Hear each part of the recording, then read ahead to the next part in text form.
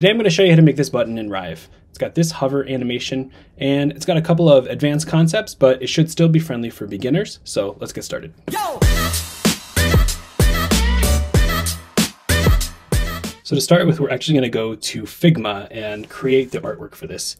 Here you can see I've got the button shape as a rectangle, I've got two text layers, and I've got the Twitter symbol itself. And I'm going to export this from Figma. So to do that, I'm going to grab my frame. I'm going to choose SVG, and I'm going to make sure to include ID attributes. I don't need the bounding box, but I'll go ahead and export the frame and save it. And then we're going to open it up in Rive. So I'm going to start this one over from scratch, make a new document, blank artboard, and here it is. So to get started, I'm going to drag that SVG into my assets window.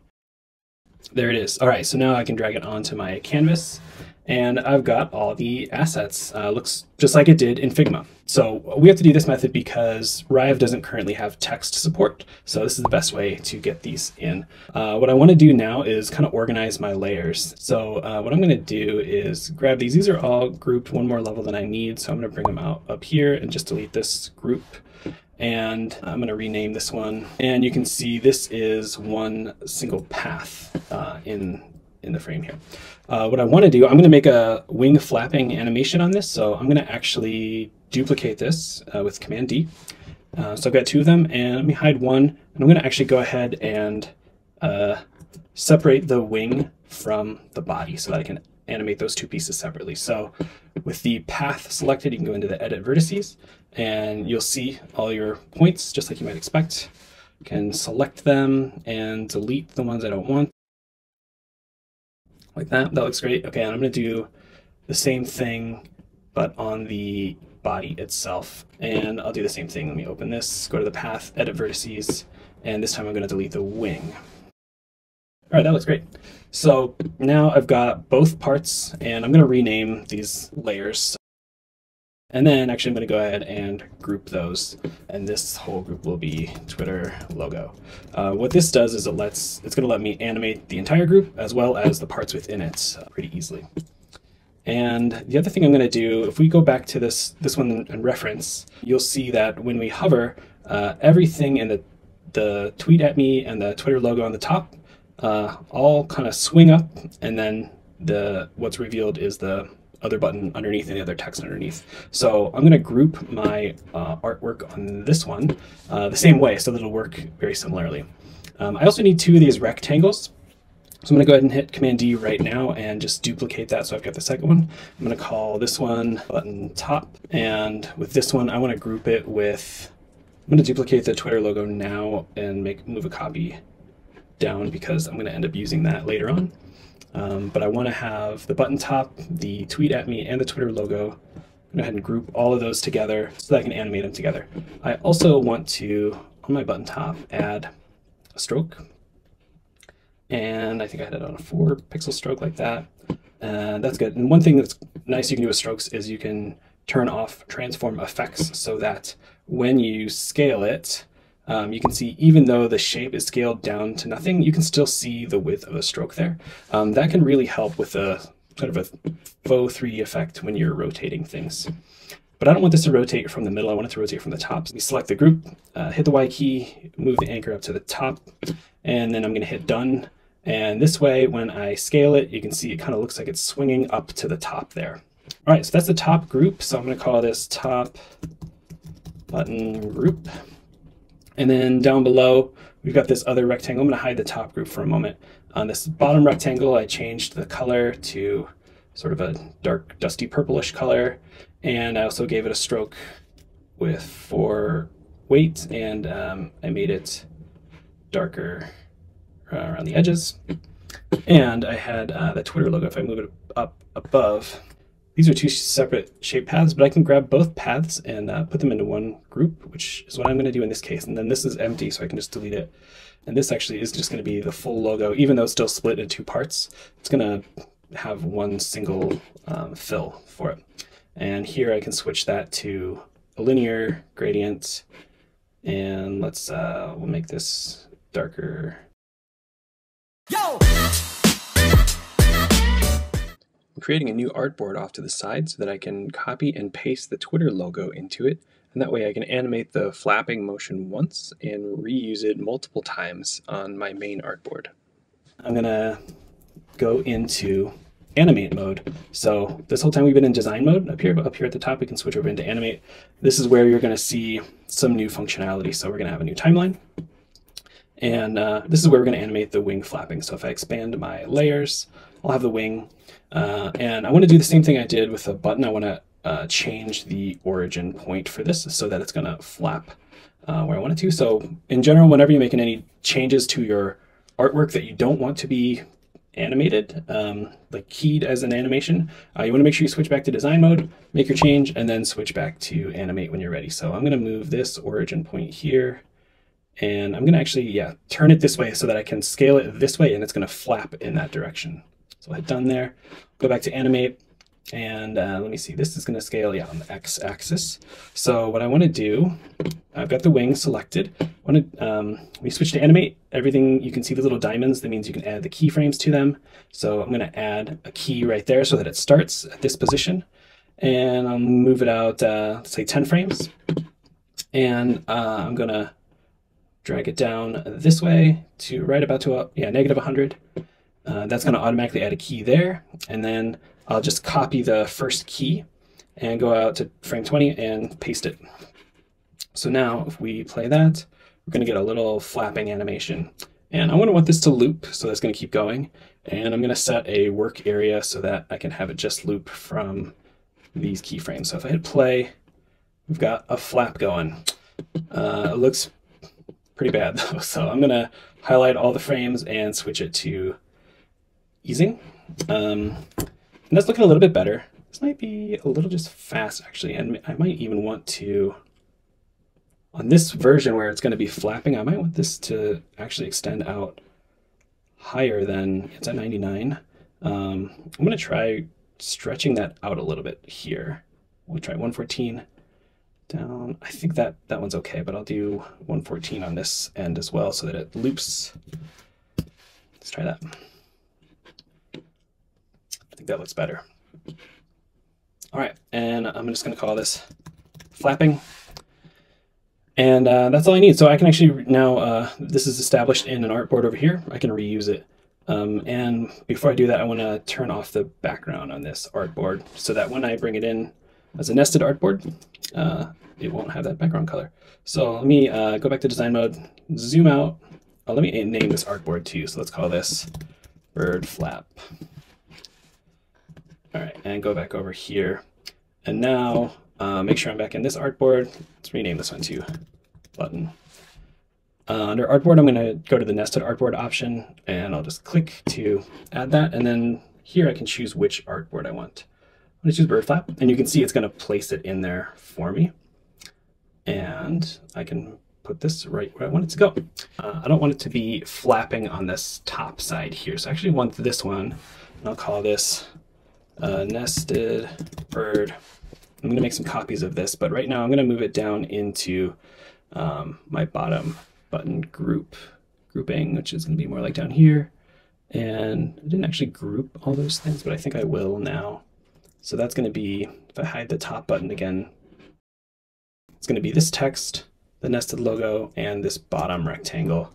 So I'm going to group that, and we'll call it bottom button group. All right, so now my scaling is going to work. It's going to reveal what's underneath, and I'm ready to start animating this button. Yo! So on this one, I'm going to go into animate mode. And one of the first things I'm going to do is go to this timeline, and I'm going to rename this to hover. This is what's going to happen when we hover over the button. So the first thing that's going to happen is this top button group is I'm going to key it in this starting position. I think we're scaling the Y direction here. So I'm going to key it there. I'll move it out, let's say about 20 frames, and I'm going to change that to 0. And that's going to interpolate for us automatically. I want to change that to cubic easing, and let's play that. And you can see that that nested bird is already flapping, which is great. And now what I want to do actually is I want to copy this nested bird a couple of times. Let me go back to design mode. I'm going to make 3 copies of this. So I'm going to hit Command D twice on it, and then I'm going to rename these back in animate mode. The other thing I'm going to do, actually, I'm going to have these birds on a different timeline, and we're going to mix them together with a state machine and make a new timeline. So I'll call this one birds fly, and it will be a looping animation. And here is where I'm going to key the position of these birds, and I want them to just fly off the screen. I'll hide the button top group to get it out of the way. So I've got nested bird 1 chosen. I'm going to key the position, the scale, and the rotation. And then I'm going to move out 20 frames, and I'm going to move it.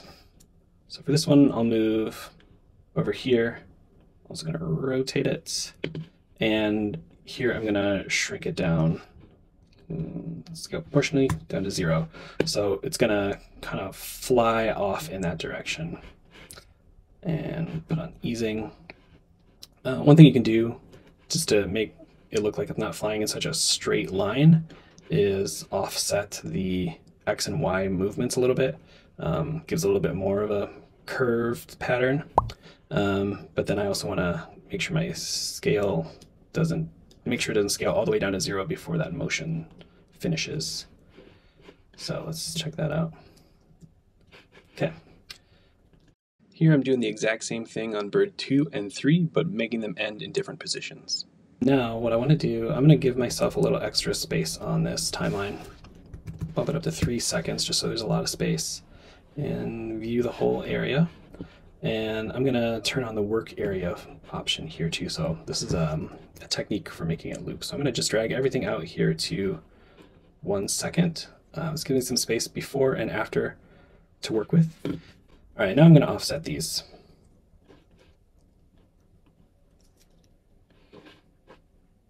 And drag my work area into here. And I didn't get the same easing on all of them. Let's try that.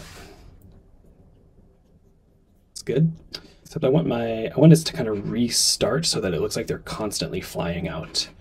So I'm going to just try grabbing these first frames. I'm going to copy them, paste them back here. And then I'm going to try dragging them right here. So this would kind of start over. And here I want to change this frame. I don't want it to ease back between those two.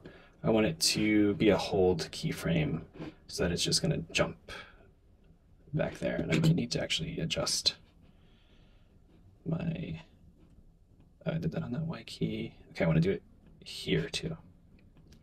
So it should just jump back into place and then start the loop over again. So let's see. Looks a little crazy. Okay, that's gonna be great. I'm gonna work with that. All right, so now I've got the hover, I've got the birds fly. Next thing I want to do is create an idle state, and this is going to be something that's just going to help to reset everything after we hover off of the button. So I want to go back to the hover beginning here. I just want to grab my first keyframe here, which is kind of the beginning of the button here, and paste that back in the idle one. I'm also going to key the starting position for all the birds so that they have a place to return to. Now I'm going to set up my state machine. Yo! State machine is like the logic of Rive. It's super cool. So what I want to do is set up listeners and inputs to make this really function the way that I want it to, and that'll let us do some logic within the state machine too. So first thing I'm going to do is get the bottom rectangle shape. That's the area of the button, and I'm going to use that as my hit area. So when I hover into that area, it'll trigger things, and when I hover out, it'll trigger the reverse. And your hit area can be anywhere in your stack. It doesn't even have to actually be visible. So you can use invisible shapes to be hit areas, which is really helpful for some things. In this case, though, it's a button, so we know where we want people to hover. So if I add a new listener to that, I can select pointer enter, and it's going to let me modify an input. So I have to create an input, and I'm going to create one called Boolean, which just has a true or false state, but I'm going to name it hover, so that this is going to be hover in, so that when the pointer enters this rectangle shape, it's going to set hover to true. And I'm going to do, while I have rectangle selected, I'm going to do one more just like that. I'll rename it hover out. but I'm going to change it from pointer enter to pointer exits, and that will select hover to false, not true, false. And we can test that by, you see this checkbox shows up here when I hover over the shape. It's that's working. So we've got our logic. Those are the things we need in order to make the state machine work. So right now you can see it goes from the entry state. When I hit play on the state machine, it goes from entry right into the hover states. What I want it to do first is I'm going to delete that connection. I want it to go to the idle state first, and that's going to basically be a nothing kind of a state. So it'll instantly go to idle. So if I hit play, you can see it's just going to go to idle and wait there. Then what I'm going to do is drag this connection to hover, and on this little transition arrow, I can set a condition. So I'm going to hit a plus, add a condition here, and I'm going to say when the hover is true, that means it's going to transition to the hover state. And I can do the same thing in the reverse, and that's going to give me an arrow pointing the other way. And I'm going to say when hover is false, go back to the idle state. So let's see how that works. So you can see it didn't start the hover state right away. If I hover over it, it's going to play the hover state. And notice how it snaps back instantly.